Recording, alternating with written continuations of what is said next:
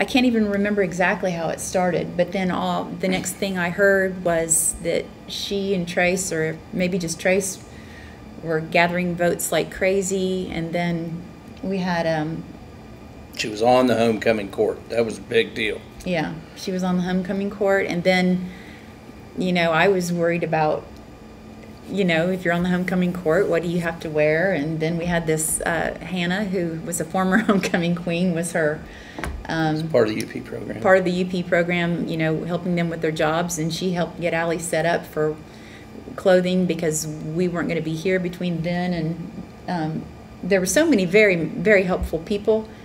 And then you know, we got up here for the parade. That was amazing. Awesome to have you back. Thanks. Great.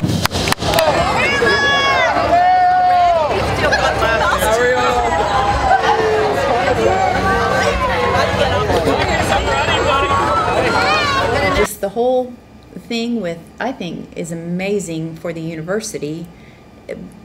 Just the amount of, you know, young men and women that are involved in the program as supports, that support 8 kids, you know, or 8 young adults. And, but it so far reaches beyond those kids that nearly everybody on campus knows those 8 kids, I feel, through those, you know, support people. And it was just incredible what they did for those, you know, 2 in the UP program, because I think that's says a lot about what the university really is about in supporting all kinds of people. Our expectations were that it was a low probability, obviously, that she would be, you know, crowned the homecoming queen. So she'd gone to the practice session earlier that day. Her sister went with her to figure out where to stand and the whole thing. I wasn't able to do that because I was preparing all this food. And so I jumped in my suit and went over to the stadium and got in position, and she was quick to tell me that she knew exactly where to go, what to do, and all I needed to do was just follow her lead and instructions and I'd be fine.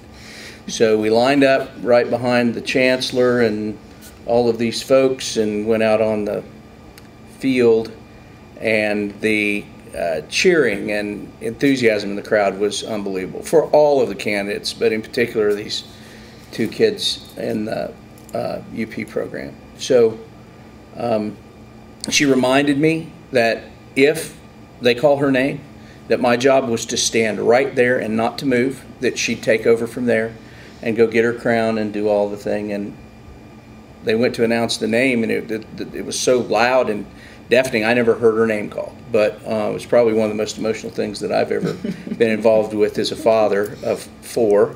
So anyway, it was very exciting. It was profoundly moving for us in particular, and for the whole Western community. I think that the community here would embrace people with intellectual disabilities to a level that the student body, if you will elect the king, you know, disabled kids as the king and queen of their homecoming. I think it speaks more than volumes about the character of the community and the quality of the program that they have here for kids with disabilities. And we both feel forever grateful and indebted to the folks that are here. Yeah, it was just a really fun and exciting and unbelievable thing. Experience, Yeah. yeah.